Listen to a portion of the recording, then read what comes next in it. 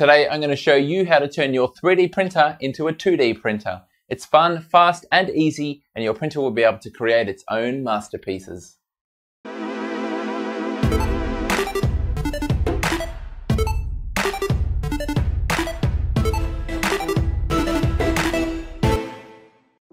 Did you know that you can use your 3D printer as a 2D plotter by simply attaching a pen? Don't be fooled by the length of this video. It's mostly one-off setup work. This is a really easy thing to do and a really cool novelty, and I recommend giving it a try. Now, the content for this video doesn't come from me. It comes from one of my patrons, Remco. He posted up on my Patreon page this project that he'd been working on. I took one look and had to have a go. Fortunately, Remco also made a Thingiverse link with the guide that we'll be following today. The only technical thing is that you need to have G2 and G3 arc support enabled in Marlin, but unless you've turned it off to save space, it will already be enabled by default, so you're ready to proceed. Now, I've had plenty of successes and even more failures, so hopefully I can build on Remco's fine work and make this easy for you to follow, starting with fitting the physical parts. First things first, you need a pen that you can click to retract and extend. Now for the paper, you can try clips, but I found by far the easiest way is just to use a tiny little bit of masking tape. You need so little because there's so little pressure on the paper. Just a little bit into opposite corners proved sufficient for me, and it never came loose. Now originally I tried to use solely rubber bands to hold the pen to the X carriage, but as you can see it was far too wobbly. Look how much it flexes back and forth as it draws, and the end result of course is very inaccurate from this. A cool effect, but not really what we're aiming for. I tried Remco's mount, it was still a little bit floppy for me. Maybe I needed more rubber bands, so I thought I would design my own. My first version identified that the pen needed to be able to flex up and down, but it still had too much side to side travel. Therefore, version 2 fixed things by having a much closer channel for the pen and using a single loom band wrapped around to hold it tightly, allow that up and down motion, but zero side to side wobble. I again tried to cut corners by simply using rubber bands to mount it to my printer, but once again, as it was printing, it flexed around way too much. Therefore, I broke out the cable ties, as this is how I originally designed the mount, and I cable tied it onto my printer. This is when I started to get much better results. I recommend setting the height of the pen so when it's protruding, it sticks just past the nozzle, and I would also recommend measuring the offset. I measured 35 to the left and 35 to the front. Make sure to measure yours because it will be different. The link for Remco's Creality mount is in the description, as well as the link to my universal mount. Anyway, let's proceed with software, starting with download and installation. We need to download 3 things here. The first is Inkscape. It's a free vector graphics program that's an equivalent to Adobe Illustrator, link in the description. And now we have 2 plugins or extensions. They're also linked below. Download the zip file from GitHub and download the zip by clicking on the download links on the Photonics website. After you install Inkscape, it's going to be on your hard drive, probably in C, Program Files, Inkscape. And you're going to go to this folder and you're going to scroll down to the bottom until you see a folder called Share. After you double click that, you're going to see 2 folders, palettes and extensions, and that's where we're going to install our plugins. So you can see I have the JTP laser tool open here, and there is a set of files with .inx and .py on the end. I'm going to copy those. I'm going to come inside extensions, and then I'm going to paste. It's going to ask to replace 2 files. That is fine. You can say yes to that. And you're probably going to need administrator privileges to do so. Second plugin is from KM Laser, and you can see there's an extensions folder, so we take the files from inside that, and once again we copy them over to the extensions folder of Inkscape. But we see there's a second folder called palettes, so we'll open that, and then we'll go up 1 in our Inkscape directory, find palettes, and copy over this file as well. That's it, our plugins are all installed. If you have Inkscape open, it's time to reopen it to load the plugins. Okay, here we are in Inkscape, and as you can see there's a myriad of buttons, most of which you won't need to know for this, but it is a free version of Illustrator effectively, and that means it does vector graphics. If we look at this lovely picture of Chuck Norris on the left, we'll see that if we zoom in far enough that it's made up of pixels, and those of course are the little squares of color that form in a grid to create an image. If we go to the one on the right hand side, however, and zoom in the same, we'll see that no matter how far we go in, it will never pixelate, and that's because it's drawn with a mathematical formula, and that formula is what our printer will use to plot around with a pen on the X and Y axis. If you want to know if something is a vector in Inkscape, you simply select it and then double click on it, and then you should have all of these little handles come up. You can actually use these to edit the shape if you like, but it's a telltale sign that what you have is ready to be cut on a laser cutter or drawn on a 3D printer with a pen. A couple of tips to get you going. Plus and minus on the keyboard will zoom in and out, and if you hold down the space bar and then move the mouse without clicking anything, you'll be able to pan the camera. One other great shortcut is pressing 5 to fit the page. So we can see up the top there's an extensions folder, and if we click on that, we'll notice some G-code tools, and they're installed by default, and as Remco Breen says in his post, they are a massive can of worms. I've looked into them and I agree with him completely. Don't bother with them, there's a far easier way that he laid out that I'm going to show you in this video. The ones that we installed were KM Laser, and we're going to use that later on to fill in our areas with hatch.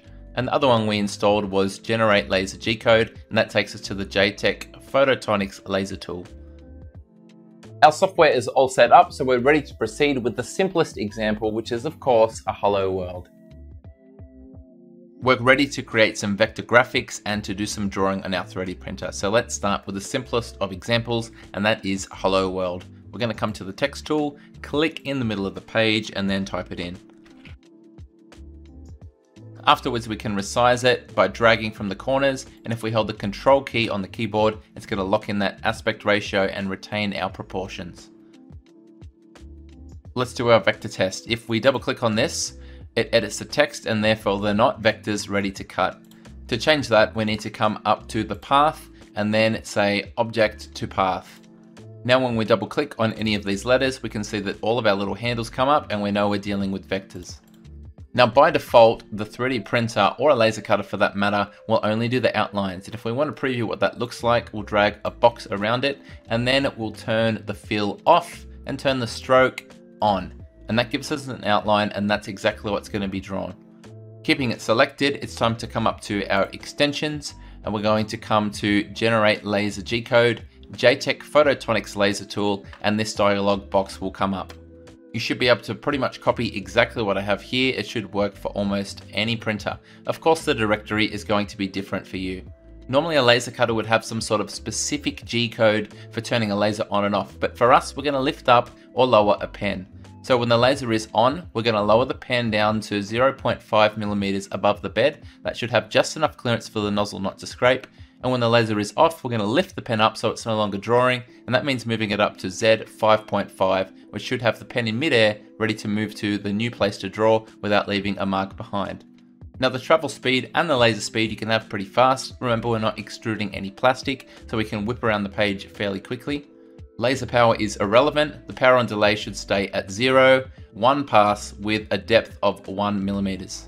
Now I've set this to my desktop and I haven't really bothered with the file name, but make sure you have this one ticked. And apart from that, we're ready to hit apply.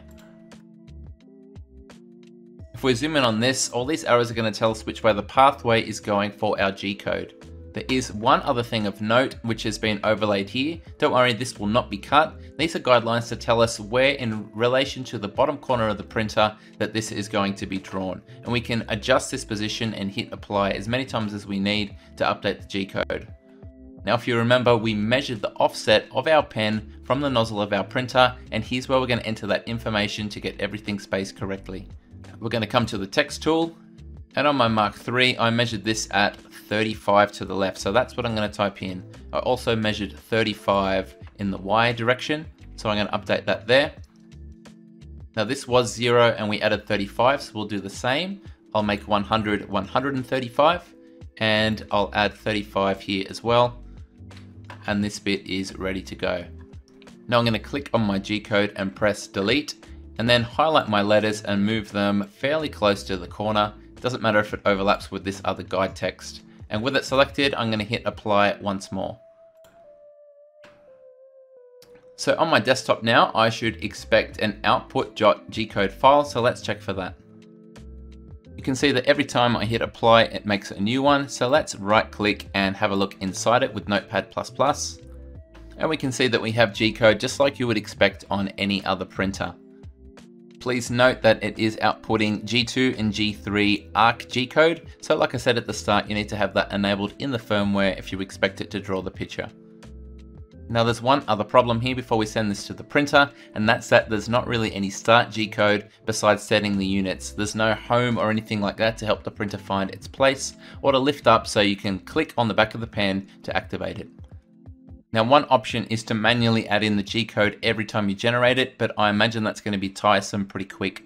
So I'd love to show you a shorter way that you only have to do once and will remain persistent every other time you do this. So we're actually back in the extensions folder where we unzipped those two plugins, and we're going to come down to the one that says laser.py, and we're going to open that in a text editor.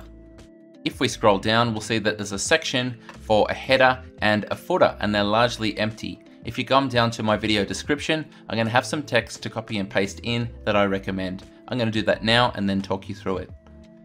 So I've pasted in over the top. We have G28 to home, we set our units, and then we lift up 20 millimeters above the bed, and then it counts down 10 seconds on the LCD, and that comes from Remco Breen. That's a really smart way of giving you a 10-second window to walk over and click down the pen so it's sticking out just past the nozzle. Now he does note that if your 3D printer has the part cooling fan come on at the same time as the mainboard cooling fan, you might want to insert G-code for that to keep the mainboard cool while you are printing, and he has that in his Thingiverse link. In the description there's also some NG code to go in the footer, so let's paste that in and explain that as well. So in our footer we tell it to lift up 20 millimeters again just to make sure the pen is clear. And then we tell it to home, and then the last thing we do is disable the stepper motors so we can freely move the printer around to take off the paper and our completed drawing. We need to come up and save this, then we need to close and reopen Inkscape for the final time, and we're ready to make our G-code once again and send it through to our 3D printer. So I've just retraced my steps, set everything up and generated the G-code again. Let's examine the file this time around. So we can see that the start G-code that we put into the configuration file has been included, and if we scroll all the way down to the bottom, our NG code is there as well, which means we're ready to print. The final step that I would recommend is previewing your G-code file in either Prontoface or Simplify 3D. And to do that in Simplify 3D, we simply drag it on, and we can verify that it's going to fit on the printer platform. Why is this gap here? Well, remember that's where the nozzle thinks it is, but the pen is actually offset 35 this way in my case, so it's actually going to draw in the corner like what we saw on Inkscape. If you're not seeing anything in Simplify 3D, make sure you have travel moves ticked. In Prontoface, you simply go open G-code and it will preview as you would expect. So I'm running Octoprint, so I've uploaded to my SD card and hit go. The Mark III is going through its usual homing procedure. You can see I have the pen tip retracted, and then it comes to the corner after homing, lifts up that 20 millimeters, and now is when I can click on the button to put the pen down ready to draw. This means that the pen tip is now sticking out a couple of millimeters lower than the nozzle, which means when it comes down to a height of 0.5, as we told it for laser on, the pen comes in contact, and when it lifts up to 5.5, the pen is clear and can move without leaving a streak to the next part of the drawing. You can see that it's a pretty fast process with the speeds that we input, and it's doing a pretty neat job apart from the D where the pen must have slipped. Our system is working perfectly because the pen is free to slide up and down whenever it wants, but it doesn't wobble side to side, introducing inaccuracies. When the drawing is done, it lifts up and homes, turns off the stepper motors, therefore we can pull out the bed and remove our drawing. We've got the basics out of the way, so hopefully you're ready for something cooler like the Mona Lisa or a portrait of Chuck Norris. We're back in Inkscape and we're going to look at how I did some of those other examples that I showed you at the start of the video. Apart from using the inbuilt tools to create your own geometry, you can also import existing vectors really easily. That includes things like SVGs, or in my case, an Illustrator file to make my TT logo with a Sharpie. Probably what you really want to know is how to convert a JPEG into a vector, and for that I'm going to use my old standby Chuck Norris. Now we know that if we zoom in here, it's made of pixels, therefore the printer can't reproduce it by tracing. Fortunately, there's an easy workflow built into Inkscape, and that is accessed by coming up to Path, Trace Bitmap.